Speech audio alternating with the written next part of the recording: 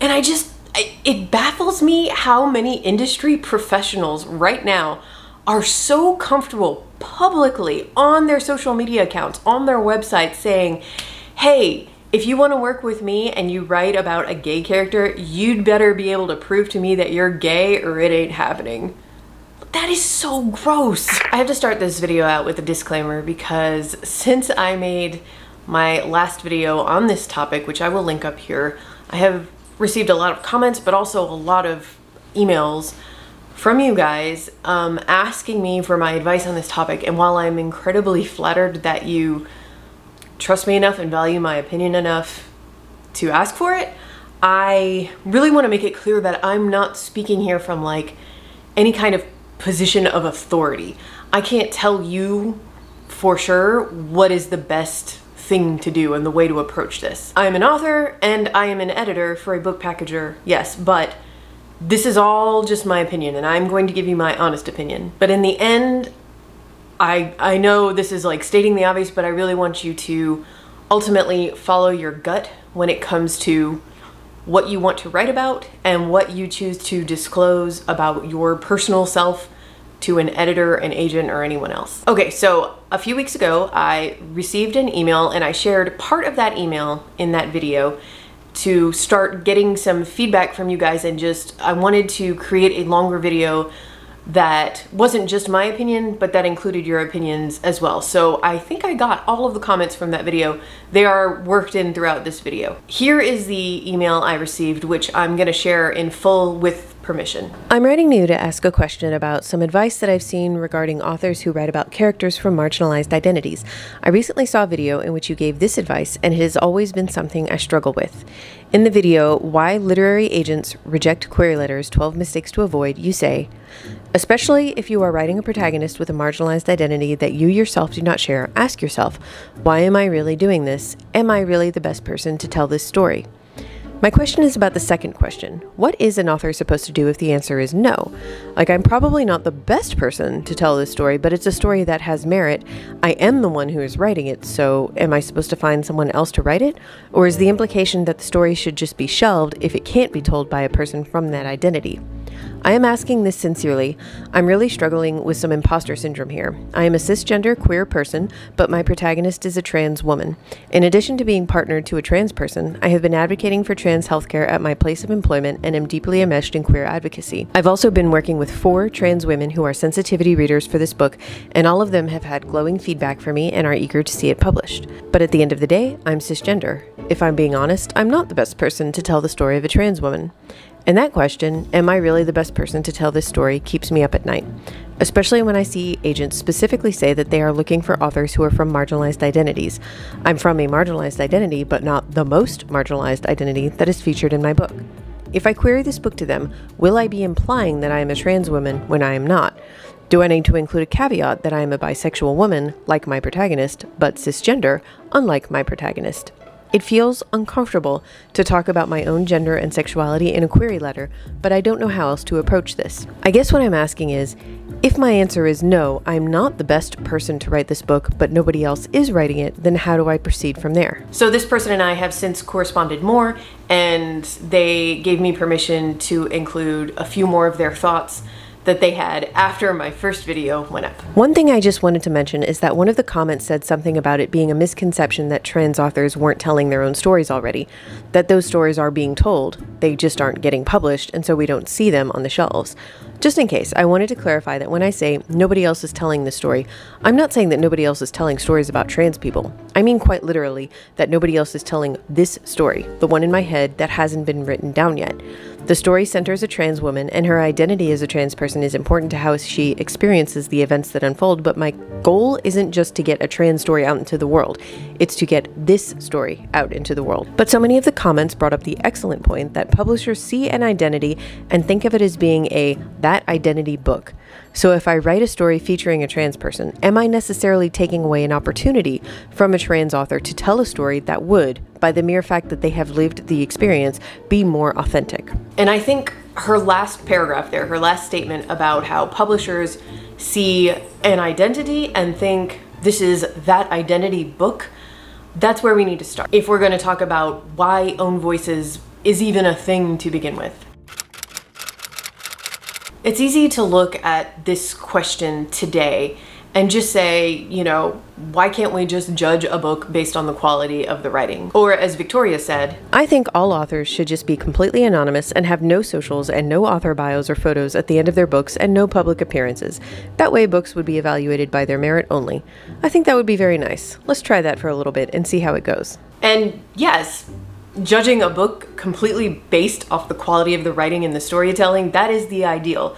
But we have to realize here that Own Voices didn't just like spring up out of the ground unprompted one day. It was a reaction to decades and decades of exclusion. And even today, with the rise of Own Voices and we need diverse books and all of these movements, there are still everyday examples of authors and books being othered, and that othering often resulting in rejection. I remember back when my first novel came out, this was in 2014, I was in a forum with other authors who debuted around that time, and one of them told a story about how this was not her first submission. She had written another book that was never published.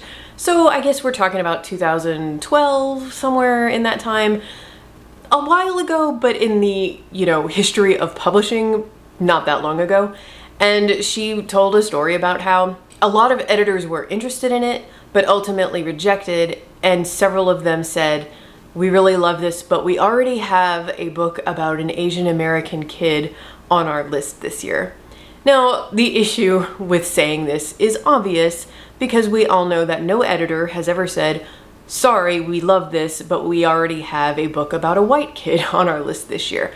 The othering, the tokenism has always been present. The people who want to deny this at this point, I think, are just sticking their heads in the sand, and I don't think they're the people who are watching my videos anyway, so I'm not gonna preach to the choir about why that is obviously wrong. I will say this. In the last, like 5, 6, 7 years, I have had private conversations with some authors who are, I don't want to say not marginalized, but like largely white, straight authors, okay, who are self-proclaimed progressive and or liberal people, and they're not, I won't say that they're coming to me complaining about the current publishing focus on diversity, but they're just kind of like, well, this is not my time because that's all editors want right now. And we're gonna get into this a little bit more later. I'm not here to bash on these people. Your perception is your perception, and I can't take that away from you. I will say, if you want to make yourself feel better and like actually just see objective fact, you can go to Publishers Weekly every single week to see the latest book deals. They are announced every Tuesday. And on Publishers Weekly, they usually post, you know, a blurb, a synopsis of the book, along with a photo of the author. And you can see for yourself that every single day there are white authors who are being published and straight authors who are being published, and stories that are about white straight people being published. I'm laughing saying this because it seems very obvious, but I do think that sometimes, yes, publishers are very proudly touting when they publish a diverse title and they're patting themselves on the back, and again, we can get into that later. But the objective fact is, you know, white straight authors are being published, and stories about white straight characters are still being published. So never fear if that is your concern. It is objectively not true. I understand what's happening here because if you think of, you know, inequality as a seesaw, and some of us are up here and some of us are down here, if you've been up here and you want equality, when it starts to happen, you might perceive, if you're only looking at yourself, that you're going down or being oppressed in some way. You really need to pull back and look at what's happening here and realize that no, this is just us working our way towards an actual level playing field, which I know, again, for the vast majority of you who have watched my videos, is what ultimately we all want. That's why I wanted to start way back with how things used to be in publishing, because you have to look at where we started and not base your entire perception of this off your singular experience. But again, these authors who have expressed these concerns to me, I get where they're coming from, and no, please, nobody think that I'm sitting here saying white straight authors can't catch a break nowadays. That is not what I'm saying. Publishing has undoubtedly made diversity and own voices as a trend, which is a huge issue that this video is going to get much more into in a little bit here. The authors who are complaining about this, I have not heard actual resentment from them, or I don't perceive resentment towards the marginalized authors whose books are being published. To them, it's more, the vibe I get is that it's like they're saying, well, I really want to write a vampire romance, but that's not in right now, so I guess it's just not my time. Again, because the issue is that diversity is being treated as a trend. But diversity is not a trend. It is just a very basic reality of the world we live in. Trends die, or at least they go away and then they come back. Having an industry that is reflective and that publishes books that are reflective of the reality of our world, that's not a trend. Or at least it shouldn't be. This comment said it best. This Magic House says, publishers are dumping the diversity issue onto authors because they are not diverse themselves. If they had people from diverse backgrounds reading the books and able to recognize authenticity, they would not need authors to disclose their backgrounds if they do not want to. A lot of the controversy over the past few years that has led to the own stories push, which started out with very good intentions but often turns toxic, was because of books like American Dirt, about Mexican migrants and written by a white woman. When Mexicans who had immigrated to the US read it, they noted how weird some of the characterizations were. Because there was no diversity in the publishing process for the book, they were blindsided by the backlash. I would argue that if someone can write a character who is not like themselves in a way that people who do have that lived experience feel is authentic, then there is no problem. The problem comes when people write about other experiences in an inauthentic way that ends up harming the community presented. And for that to be determined requires a diverse staff at publishing houses. I have said this numerous times in past videos, and I will keep saying it till I am blue in the face. The actual issue of the lack of diversity in publishing houses will never be fully addressed until these publishers start offering salaries that are actual livable wages for where they are based, which is mostly Manhattan, and make it so that people, potential editors, marketing experts, publicity experts, etc., who do not have some kind of financial support system can apply for and get these jobs. The example from that comment of American Dirt is really good. When a book featuring a racially marginalized character is read only by white editors, their blind spots will often mean that they miss seeing potentially harmful stereotypes or misconceptions or just a bad portrayal of this particular community in the book. Having a more diverse staff will lead to better quality books, period.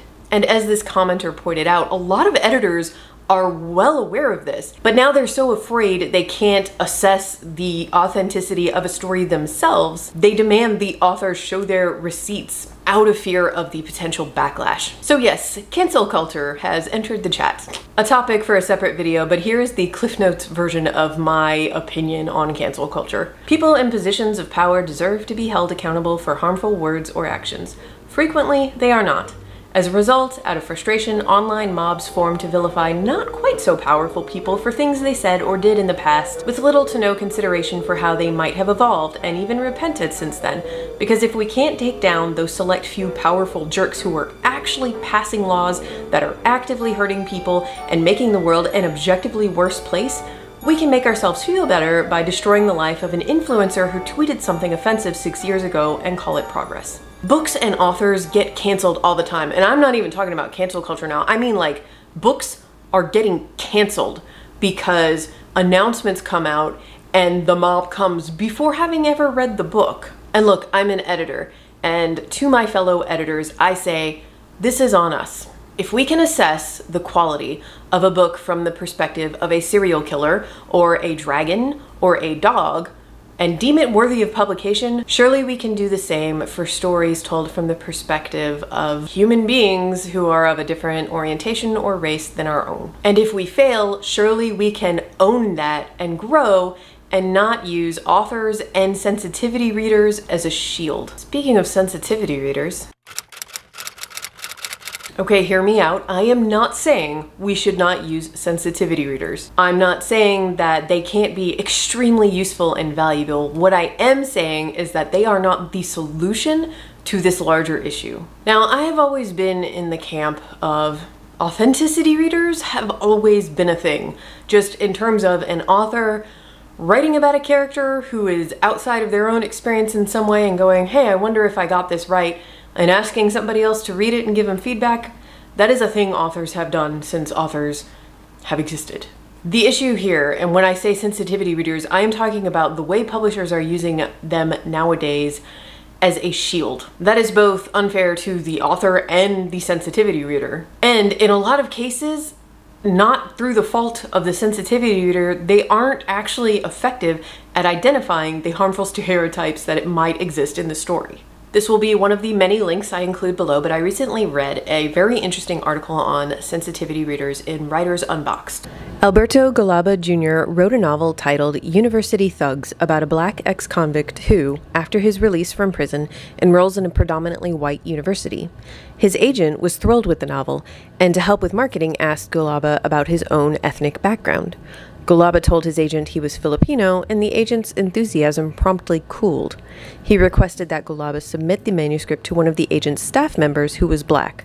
One little problem: she had been born in the Caribbean and raised in the UK. How she had any greater authority than the author to speak for a black American male ex-convict remains unclear.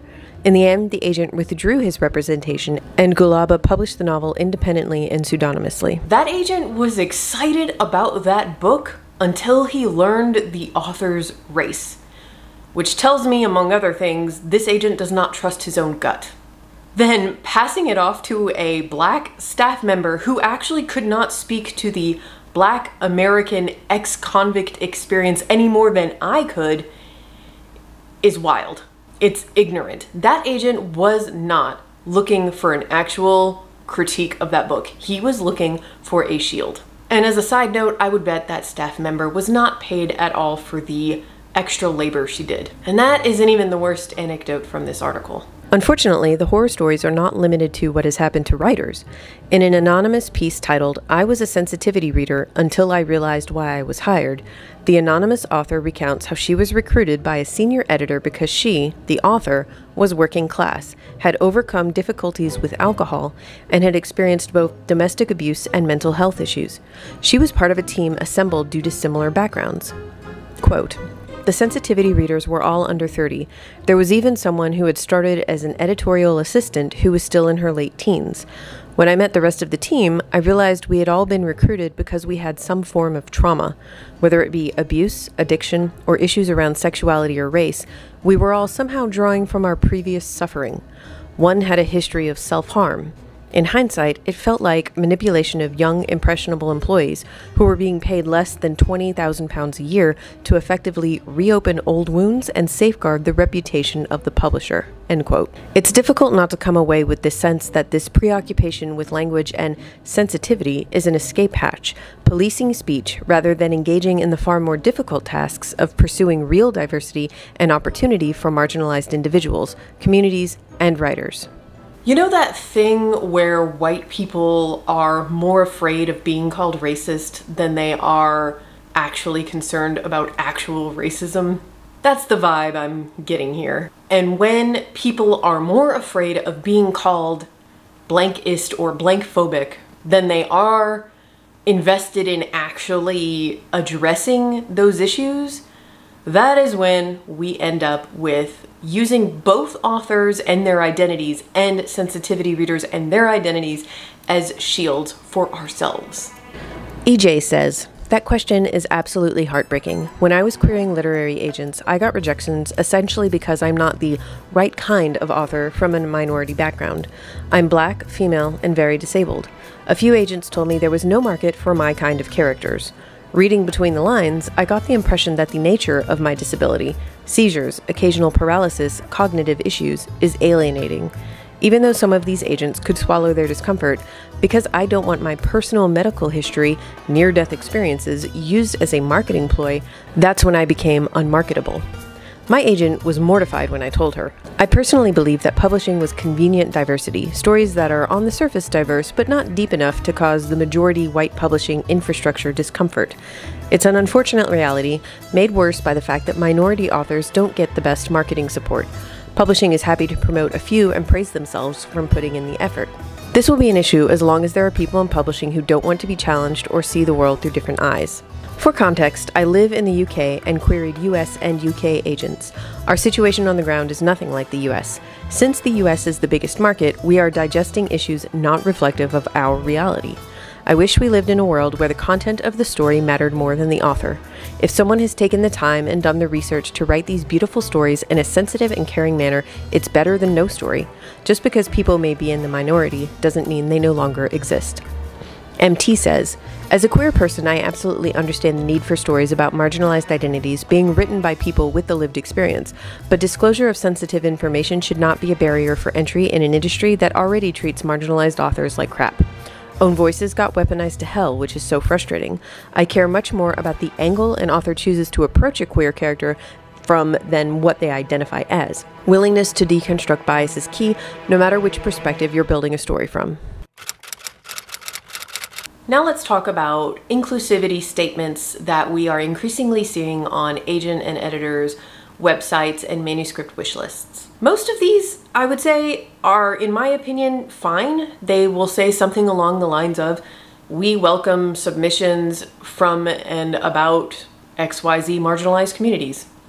And that's it. It's like akin to a company's diversity statement. They are simply acknowledging, hey, our industry doesn't have the best track record or history of being inclusive, and we're aware of that, and we're mindful and attempting to do better. Okay, there are no problems detected there. But what I'm seeing, and what a lot of you who have been emailing me have been seeing increasingly, is editors and agents who are like lumping this into their wish lists of things they want to see in their inbox. I'd love to see vampire romance, space operas, psychological horror, the next Graceling, and stories from BIPOC, LGBTQIA, and disabled communities. To me, this is like not a red flag, but maybe like a pink flag. Because yes, some of them are just virtue signaling. That is a thing, I'm sorry.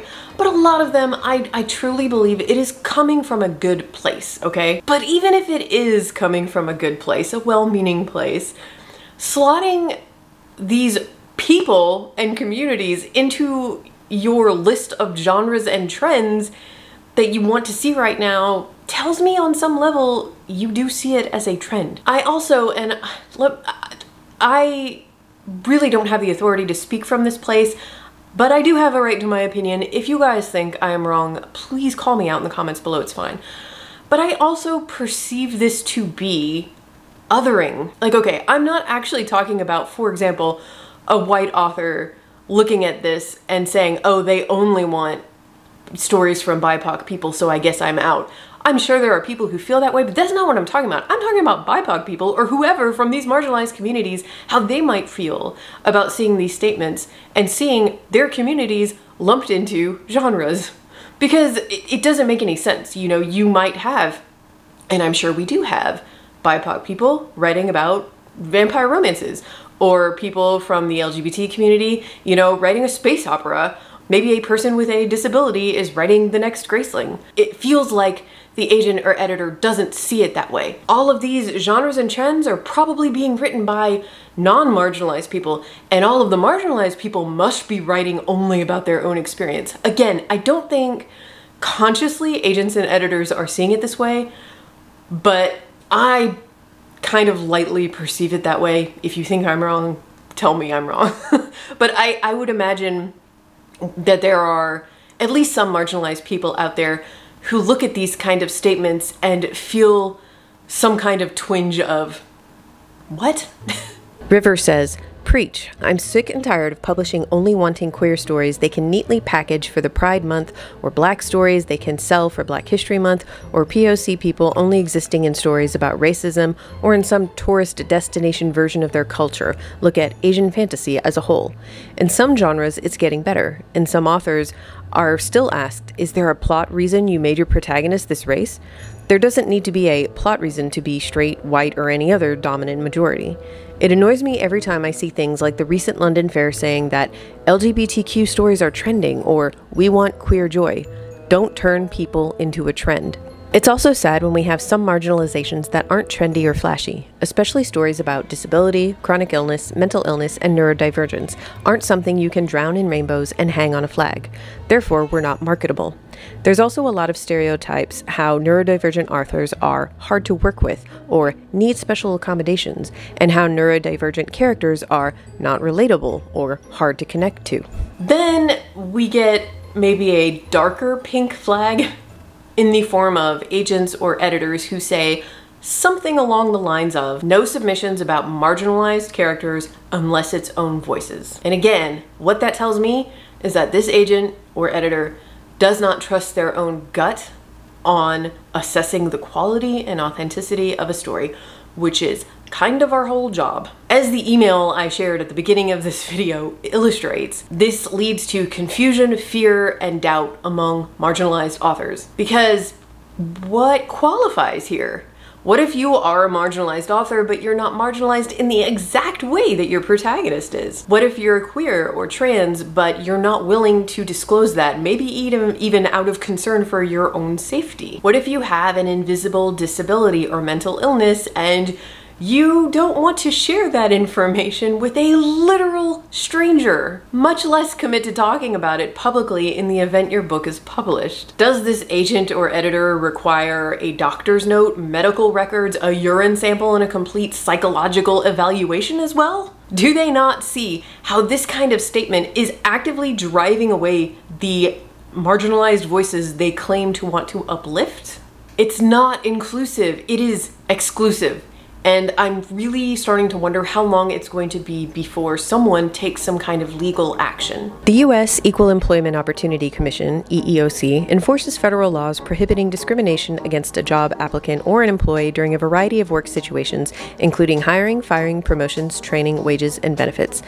The federal laws currently in place in the United States include those that make it illegal to discriminate against someone on the basis of race, color, religion, national origin, sex, pregnancy, childbirth, medical conditions related to pregnancy or childbirth, gender, age, and disabilities. So let me state the obvious up front. The agent-author and the editor-author relationship is not an employer-employee relationship. So I know that all of these federal laws that are currently in place in the United States do not apply here. And I am far from a legal expert, okay? But it's not hard for me to imagine a scenario where a marginalized author is coerced in documented emails into revealing some private part of their identity to an agent for a book deal. If that author has a real good lawyer and the parameters of the situation are just right, I feel like I can see something coming of that one day. And it baffles me how many industry professionals right now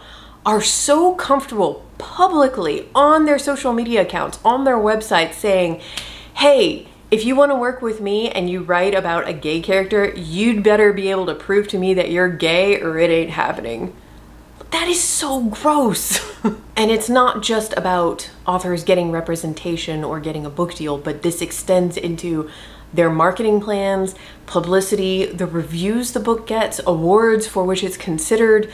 You know, I can't help but think when Dan Brown comes out with a book, the marketing, the reviews, the buzz about it, it's going to be about the story. No doubt they will be talking about the super fast pacing, the depth of research that he did on whatever, you know, he decided to explore in this book, all the cast of characters, the twists and turns, and all the things that Dan Brown novels are known for. In other words, it's all going to be about the story that he wrote and the quality of it.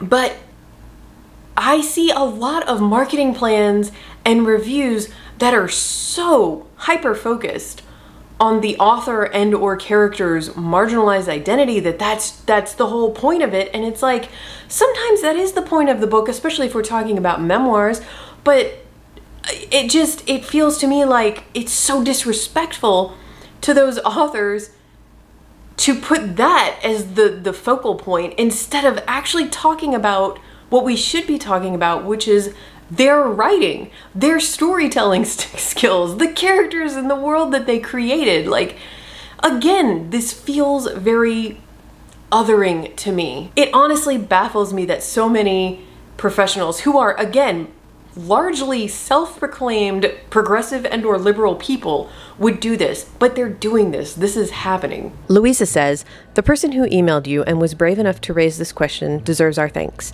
I'm just watching a webinar to launch an award for new writers for children over here in the UK, and the very nice people with really good intentions running it have just said that those submitting an entry should briefly outline their lived experience with regard to what they are writing about.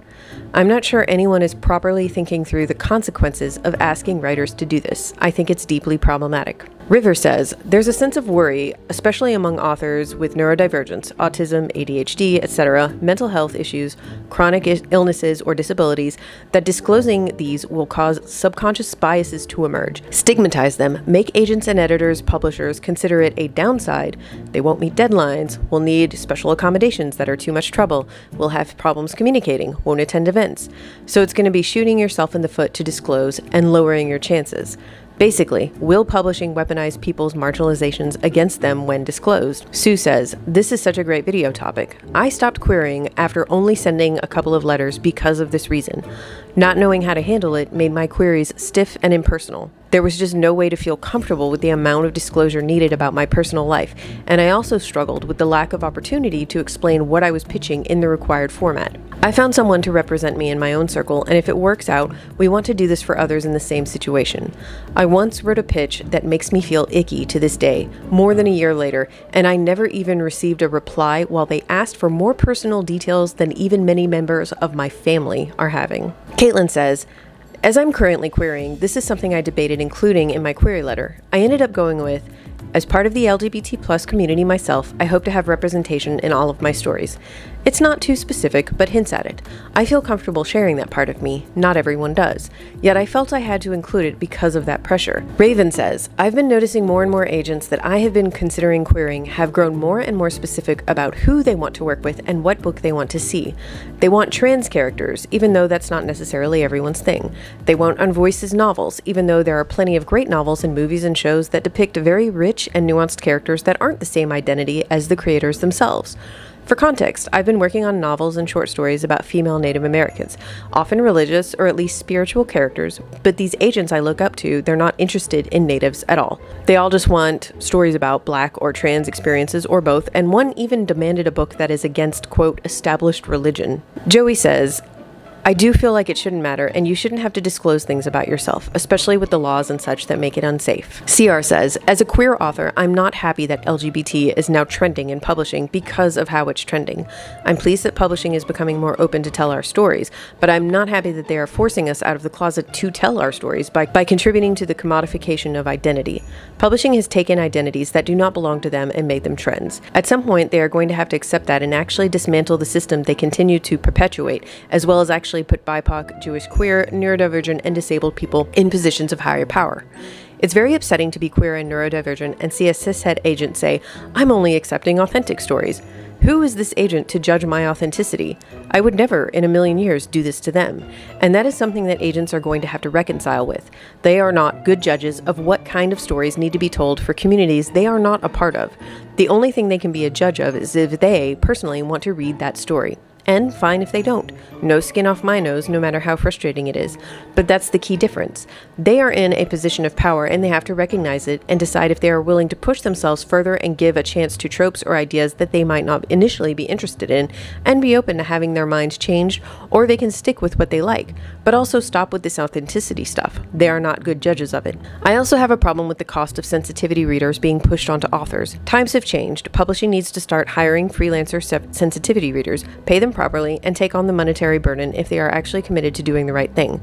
It's going to make it even harder for authors who don't come from wealth to get published. Telling a cishet author that they just shouldn't be writing queer characters isn't the right answer because, as a queer person, cishet people have a responsibility to actually learn and do better and take in our stories and how we want them to be told, and then write queer characters so queerness is always present on the shelf, even if it's not marketed as a queer book. I also say this as a neurodivergent author, and I've heard this from my friends of color as well.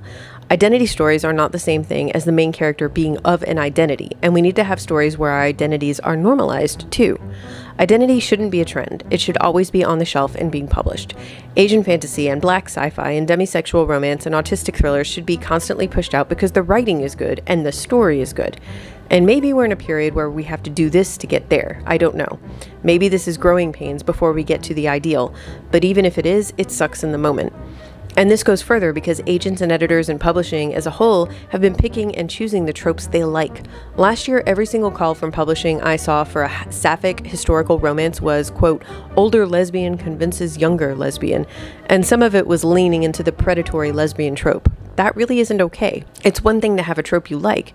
It's another to pigeonhole an entire identity to one or two tropes and not giving us room to tell other stories. We are the judges of the stories that we need now and we needed before, not someone outside our community. And I think a lot of this would be moving faster and smoother if, at every turn, publishing didn't keep putting in white cishet people in senior positions and other positions of power. I'm very happy that there have been reports of a handful of BIPOC acquiring editors and there has been a growth of queer agents, but it's not enough. It's not going to be enough until publishing is as diverse on a corporate level as it claims it wants the stories it pushes out to be.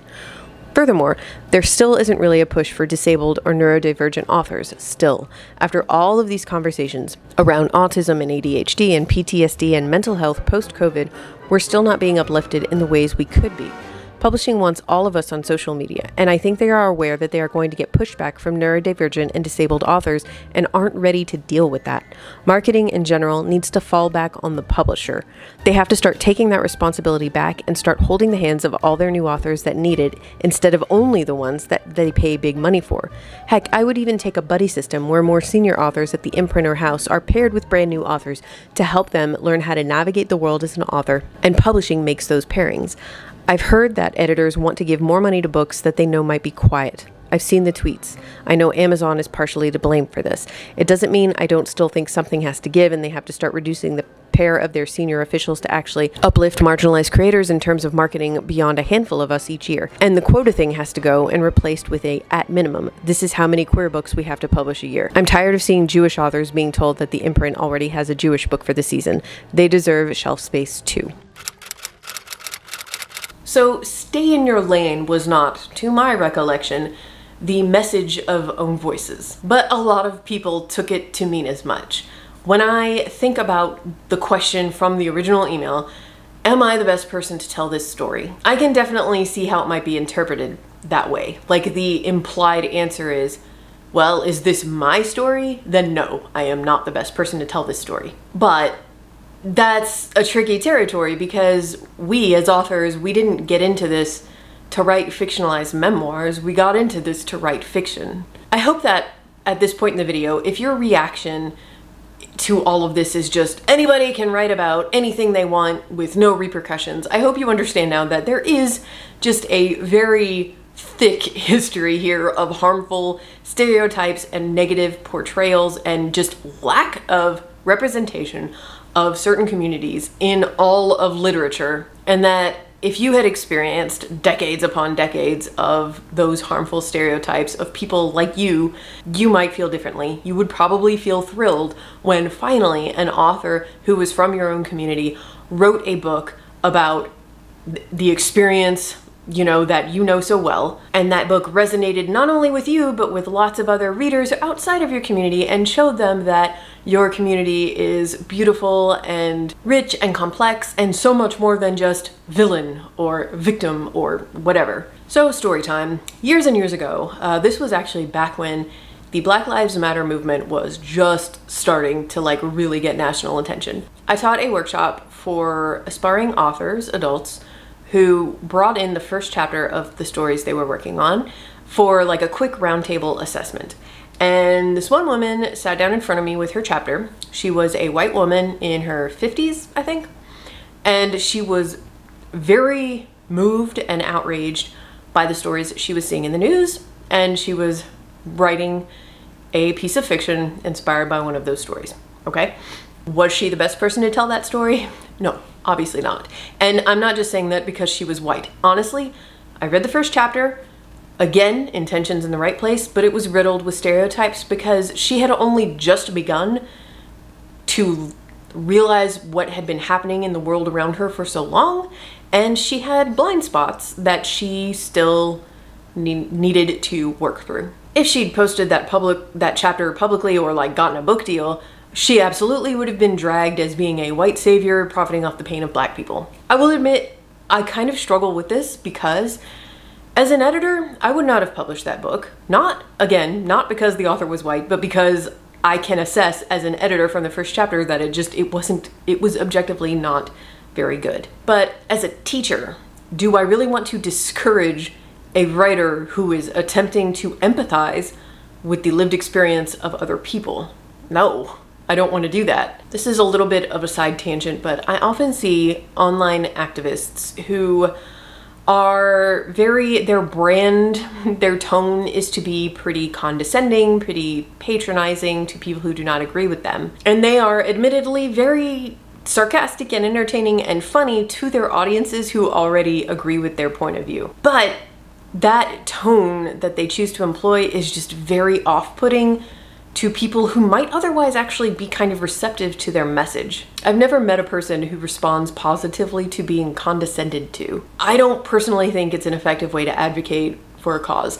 And I will be the first to admit that I'm somewhat of a hypocrite here, because if you go back through probably this video and many other traditional publishing videos I've made, I am often quite sarcastic and rude, so there's that. Anyway, my point is that just flat out telling aspiring authors to stay in their lane is condescending. This is fiction. It is actually about walking in someone else's shoes. So I guess where I'm at personally right now, to go back to that example of the woman in the workshop, is I would not publish that book, but I would not discourage her from writing it. She can write it. She could write the whole book, and she could go on submission with it if she wants to.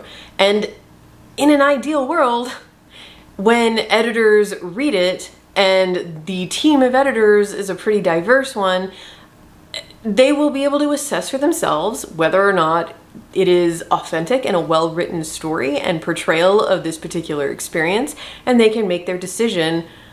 And it really doesn't have to do with the race of the author. It has to do with the actual quality of the book and how they assessed it. There will be no need to slap together committees of underpaid, marginalized staffers or to employ sensitivity readers to do the job that is the editor's job to do in the first place. And again, I want to say, like, one single editor, I fully support reaching out to authenticity readers on some projects. I'm not saying publishers should never use sensitivity readers, but I think editors need to really do a check on themselves and make sure they're not doing it to shield themselves because they are afraid of being accused of being blankist or blankphobic. And they are actually doing it because they recognize, well, I think this is a great book, but, you know, just to be sure, let's get some opinions, maybe, you know, from other communities to make sure there aren't some places where we can make improvements. One more side story, because I think about this a lot when this topic comes up, is even longer ago when I was teaching writing workshops for kids, I had this one girl, she was about 9 years old, she was a white girl, and she was writing a story about a white family that adopted a black refugee child. And this was something she worked on all year. So we had opportunities every single week at the workshop part of the workshop for her to share and to talk about, in a gentle, welcoming way, about things like stereotypes and maybe misconceptions about refugees and things like that, because she was 9. The story was riddled with them. But when I tell you her heart was in the right place, I mean, this girl frequently cried when sharing bits of her story. I don't know what inspired it. Maybe she saw something on the news. I have no idea, but whatever it was, I am telling you, it stuck with her for a long time. So was that story white savior-ish?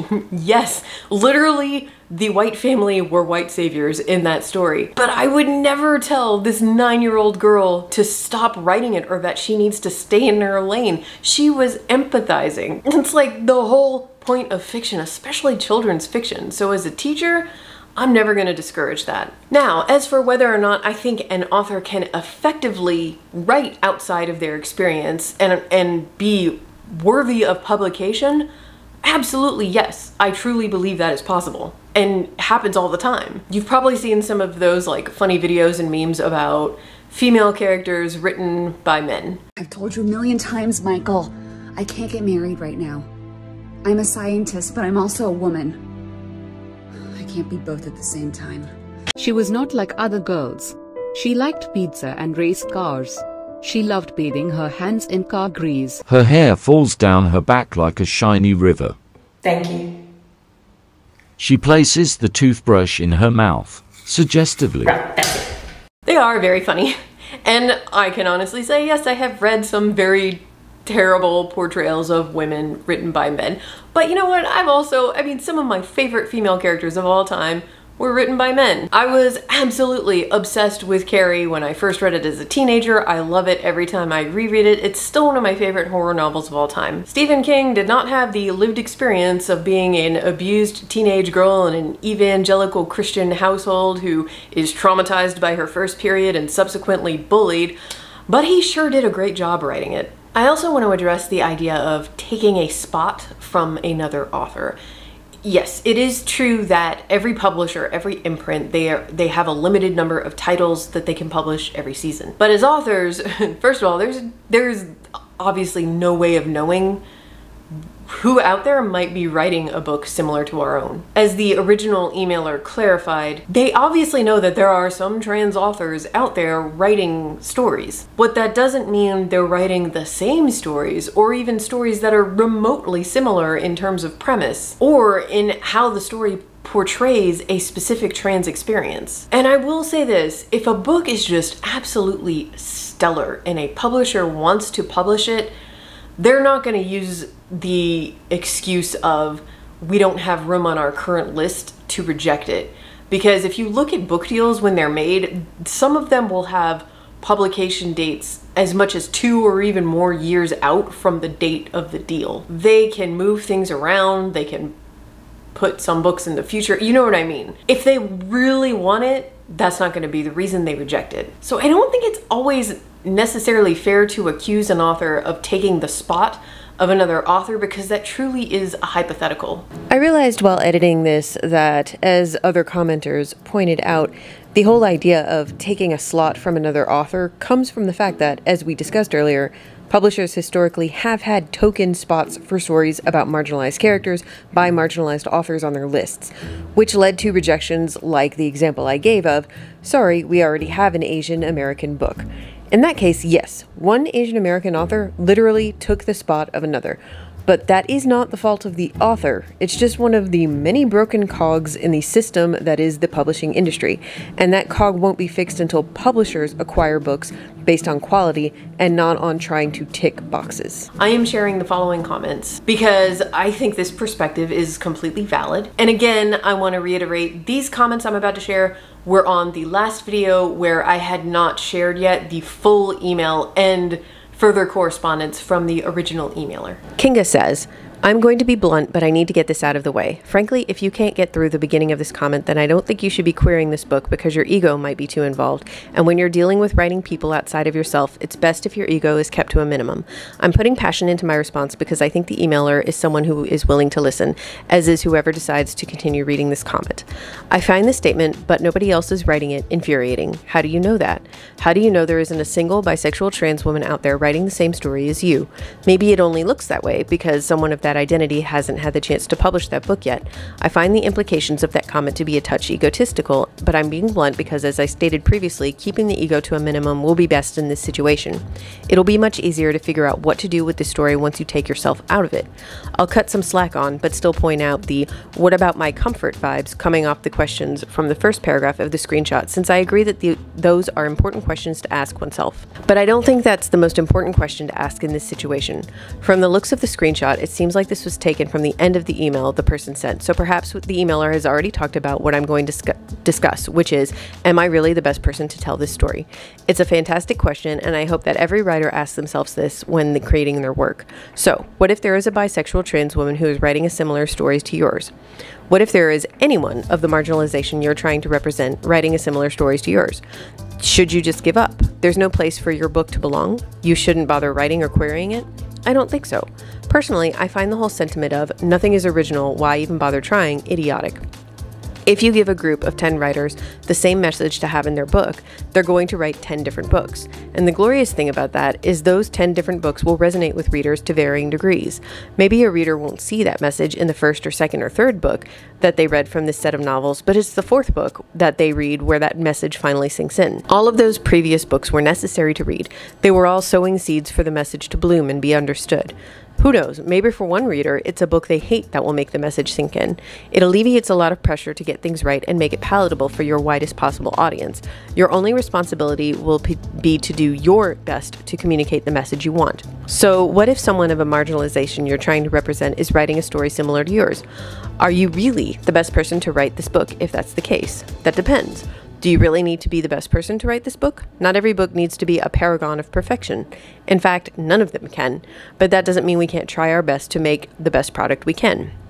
In that case, ask yourself, what do you bring to the story? In this instance, maybe the emailer can't speak much to the trans woman experience, but she can speak to her experience as a bisexual woman, while keeping in mind that as a trans woman, things might be different, and to do research and hire sensitivity readers. Maybe the characters of both authors have had the same hobby, like playing video games, but the emailer has a lot more experience with video games and is more familiar with that culture. That doesn't mean that the bisexual trans woman shouldn't write her book. I don't think any of us are stupid enough to believe that. It just means that both books are going to be different and appealing in different ways.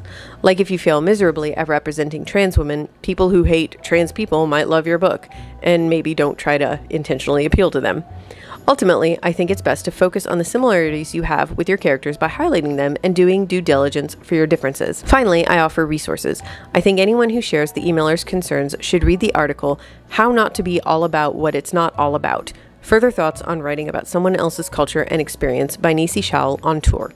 There are several strategies that Shaul recommends in order to figure out what to do with a story where you're not sure if you're the right person to write it. I apologize for recommending another YouTube channel.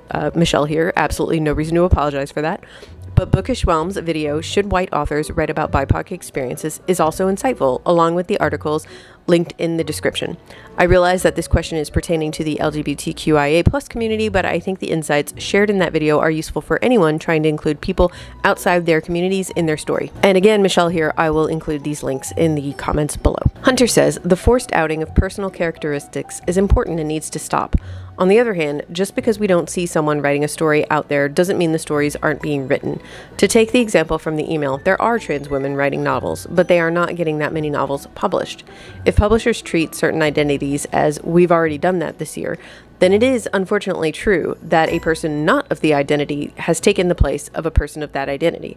However, of course, the real solution is for publishing to change, but if they haven't, what do you do? I've never known. There are just so many issues in this, and this comment can't be a dissertation. Main point, not seeing does not equal not existing. The Geeky Librarian says, I think anybody can write trans characters even though they are not trans themselves, as long as they do it in a respectful manner. Sensitivity readers are something a lot more authors should use. But when it comes to the query letter, I have no idea how to phrase stuff, because what I see from others' experiences is that it's really hard to get books with characters that are trans, for example, published, and maybe even more so if you are not trans yourself and they cannot use you in the marketing, and that sucks. Victoria says, I feel like most of the Own Voices discourse should belong to readers and reviewers and not publishers. I just find it so odd for someone to use your identity as a marketing term. It's completely different for a reader, especially a young reader, who shares the identity of someone in a book to be curious about the identity of the author. It's a genuine curiosity, and wondering if someone is the same as you instead of a question of whether someone is valid enough or worthy to tell the story. I also don't think there's anything wrong with not wanting to read a book because you're skeptical of the author's ability to tell an authentic story, as long as you leave said author alone. Don't critique the book before reading it or bully the author off the internet. When I look for books that represent people outside my own identity, I try to look for reviewers from that specific identity and see their opinions on the books, but I don't know how that involves the publisher at all. Just wanted to add that these conversations function very differently when it comes to representing different things: gender, sexuality, race, disability, socioeconomic status, etc. I think the skepticism comes from previous patterns of being dehumanized and misrepresented, and different communities have experienced that harm in unique ways. I feel skeptical of certain books because I don't know for certain if that author will see me as human, but if an author shares that identity, that feels guaranteed. Of course, anyone can make mistakes, but because of that baseline, I just feel like I trust them more. I'm not sure that's the right phrasing, but that's kind of the sense I get from other people. So if at this point in the video, you are kind of thinking that I'm kind of saying, oh, us poor white authors being told we can't write about non-white people or something like that. One, that is not what I'm saying. Two, as the original email illustrated, it is, as always, marginalized authors who are the most hurt by this weaponization of own voices. I'm pretty sure I told this story on another video, I don't remember which one, but a long time ago, I was on a panel with a debut author. The author was from a marginalized community and their debut did center that experience. During the panel, the author showed us the cover for their second novel, and the cover featured a white girl. The author talked a little bit about their inspiration for like the premise of the story and then said, I chose a white protagonist because I refuse to be pigeonholed by my publisher into being the marginalized author who writes about this specific marginalized experience. And that was the first time I personally realized that this was a thing that was happening. This was before all the stuff started coming out about agents and editors weaponizing own voices, rejecting authors when they find out that the story isn't own voices, and encouraging them to apply again if they choose to write an own voices story instead. In these conversations about whether or not it's okay to write outside of your lane, someone will usually make the good point that it depends on whether that marginalization is like at the core of the story or whether it's just an incidental part of who that character is. For example, if the main character is gay, does the story focus on, is it like their coming out story or them dealing with some specific kind of homophobia? Or is it a fantasy story about a quest to save the world from a dark lord and the character happens to be gay? In other words, is it an issue book or is it escapism? Now, I am not in a position of authority, as I made clear here, but I would never sit here and tell you that you can't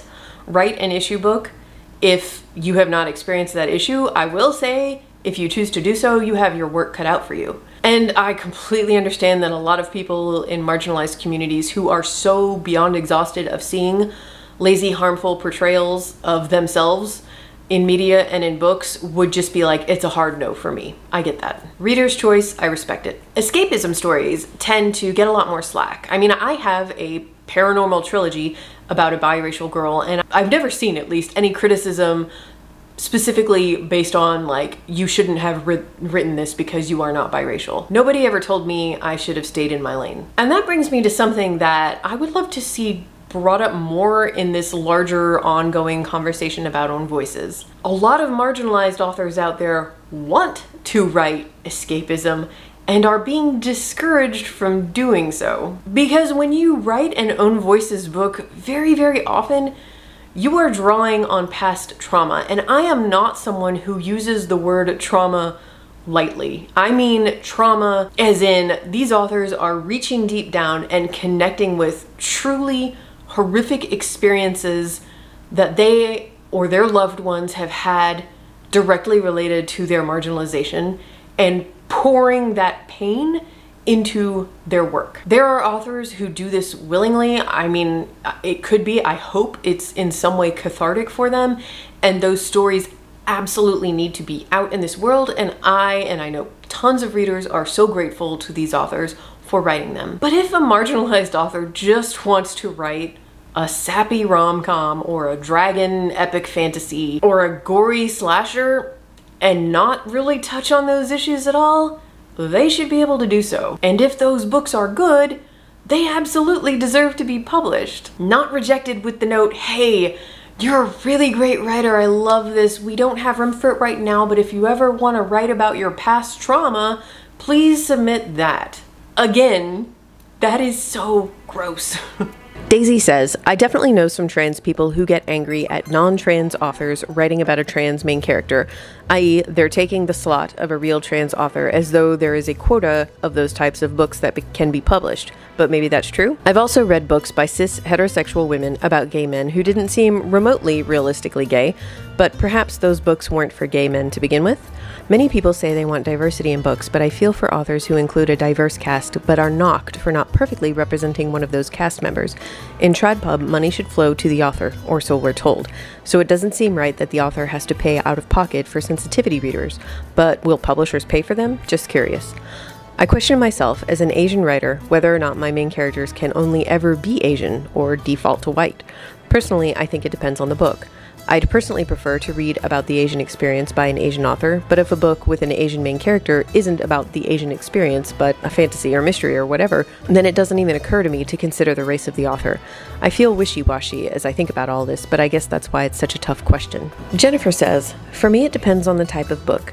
Yes, authors should be able to write with all sorts of characters and relationships and identities. As an asexual individual, I will basically have to write outside my lane, as romantic subplots are basically a requirement in the fantasy genre that I want to write in. But for me, the line is that if you are specifically writing a book that explores what it means to be a member of that marginalized community, then you should be able to claim that identity.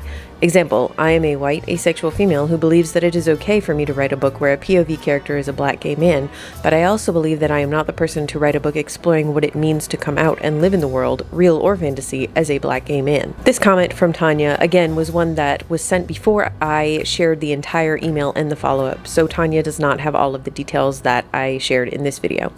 Tanya says, "I feel like the letter writer is talking about two different things. You're allowed to disclose whatever you want to disclose, but I'd have her really examine why she's hesitant to disclose that she's a cisgender woman. In the bio statement, it's as easy as saying, I'm a cisgender woman living in XYZ. By the nature of her book, people looking for representation are going to assume she's trans. They just are, it's human nature. If she wants to get ahead of that, she might want to consider disclosing. Criticism may come from it, but actual harm likely won't come from disclosing your cisgender. And I think all authors should be able to take criticism of their work and ideas. If she's not disclosing because being cis may not sell her book, that feels less awesome. As for her second issue, is she the right person to tell this story? She's the one who came up with the story, so yes. Ashley at Bookish Realm did a great video on the topic with supplemental articles that gave me food for thought. I'm a black bisexual woman, but I have people from other marginalized identities in my book. Basically, what I took away from the video and articles was that if you have a real reason, either personal or story-driven, for the characters maintaining those identities, and it's not just pasting an identity on for diversity's sake, then you'll be fine. Be open and honest and willing to take criticism and feedback, and it's no big deal. I have a writer friend that uses this question as an excuse to self-reject, to not put her story out there and query. Please tell the letter writer to still move forward with her book. I really don't think the writers who are aware or concerned about these issues are the issue in publishing. Blendicity says, I feel the same about the book I'm working on. Conflicted, but resolved to write the story in my heart. The idea of someone outing themselves before they're ready just to make their story more palatable to publishers and editors feels very wrong, especially given that it might not be safe for them to do so. As for writing a marginalized character who represents a group that I am not a part of, I try to accept that I won't please everyone and that some might take offense. I think you need to have a balance of humility and confidence. Be prepared to dismiss condemnation from people who are judging you unfairly, but also be willing to listen and take responsibility if you caused any real harm, even if unintentionally.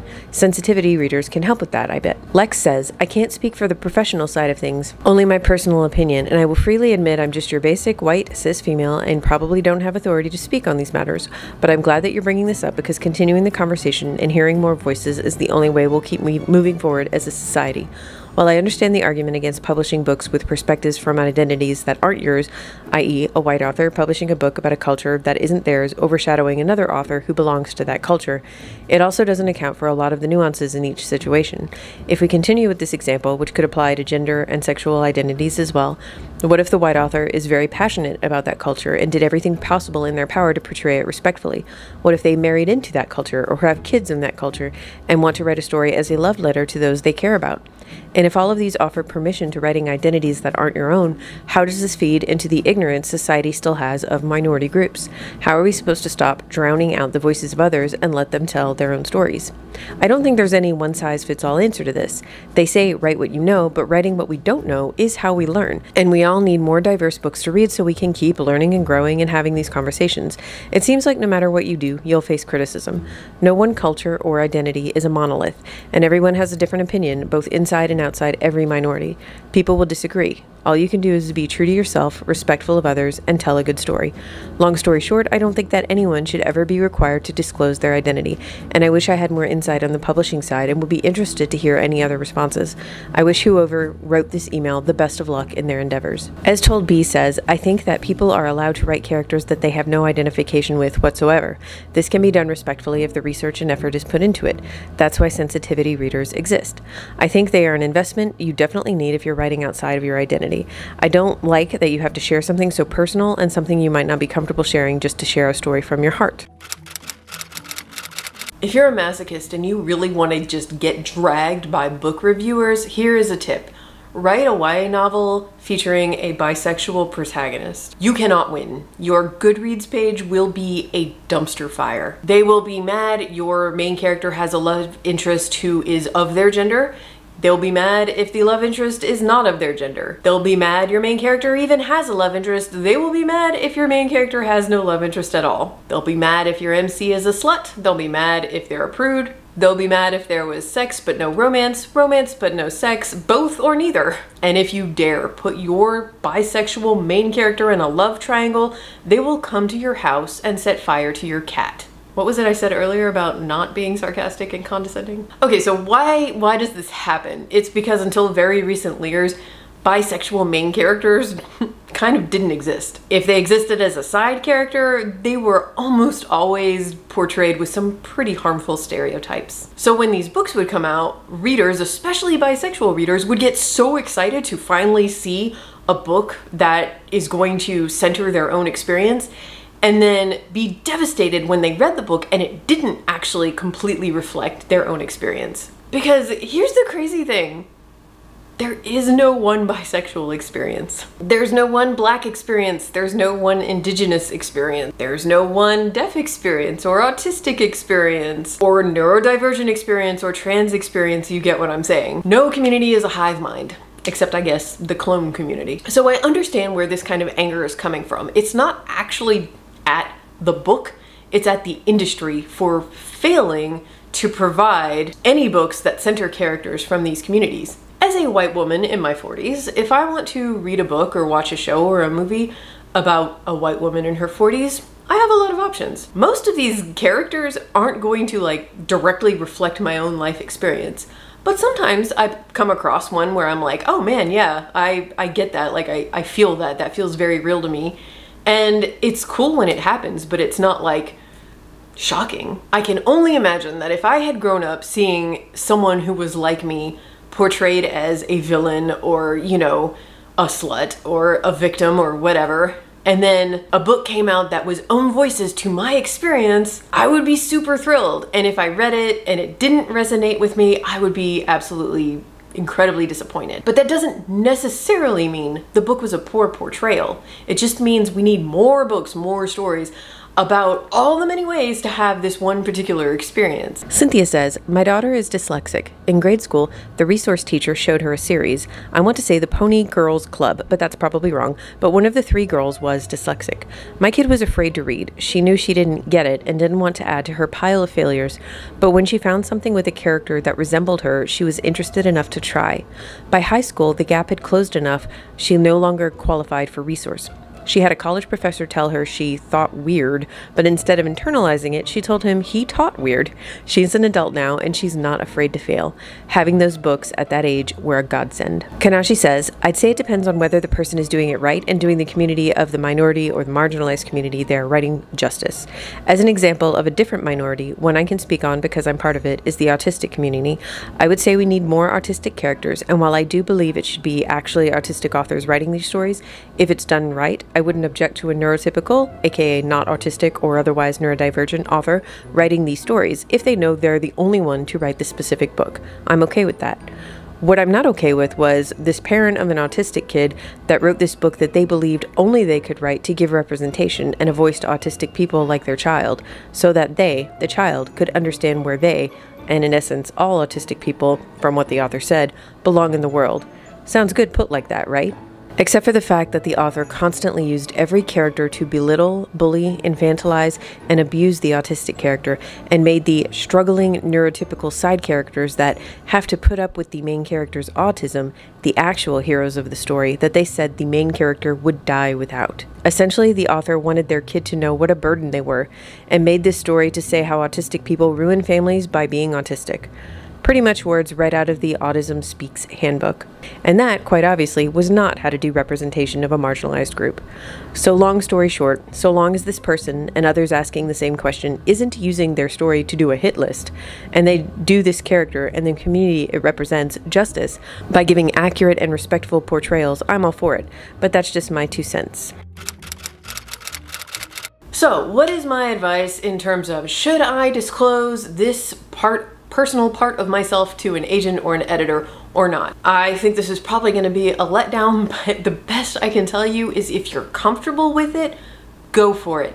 If you're not, don't. This is not a required component of a query letter or submission. And if you think you've written something where the agent or the editor is going to expect that you identify with your main character in some way, well, make them ask. Put the onus on them. Because then they have to sit and think about how they're gonna say it. Hey, are you biracial? Hey, are you gay? Hey, are you trans? Hey, have you been diagnosed with a learning disability? Hey, have you dealt with depression? My hope is that having to ask will at least give some of them pause to think about what they're doing and how wrong it is. Because everyone has a right to privacy, and that includes authors. You will no doubt run into some agents who are treating own voices like a trend, and they will reject you if your identity does not perfectly match the identity of your main character. And believe me, I understand firsthand right now how hard it is in the query trenches. And I understand if you don't want to take an otherwise awesome agent off your query list if you feel like that might happen with them. But I will just say this, if you are uncomfortable with what an agent asks you to disclose, and you decide to disclose it anyway, just be prepared for the fact that it's almost certainly not going to end there. By which I mean you will also have to disclose it in your submission package, and you might have to disclose it to the marketing team and to the publicity team and to your readers at large in interviews and panels and the like. Also, I have to say, because I always try to end these bleak videos on a positive note, there are so many amazing agents and editors out there who will be 100% willing to listen to you and your concerns here. And I also have to say, while the publishing industry is just not nearly as diverse as we would like it to be and as it needs to be, it is not 100% homogenous either. There are agents and editors of color who are from the LGBT community, who have disabilities, who are neurodivergent, and anxiety and depression and mental illnesses. Yes, I mean, there are agents and editors out there who have lived these experiences. And many of them are no doubt having these conversations internally at their houses and at their agencies. I say this as always because if traditional publishing is the path that you want to go down, I never want to discourage you from doing so. I just want you to feel armed and better prepared to walk that path. Thank you for sitting through this mammoth video, and especially thank you to the person who sent the original email and agreed to let me share it so we could have this conversation. Thank you to everybody who commented on the last video, and I am looking forward to continuing the conversation.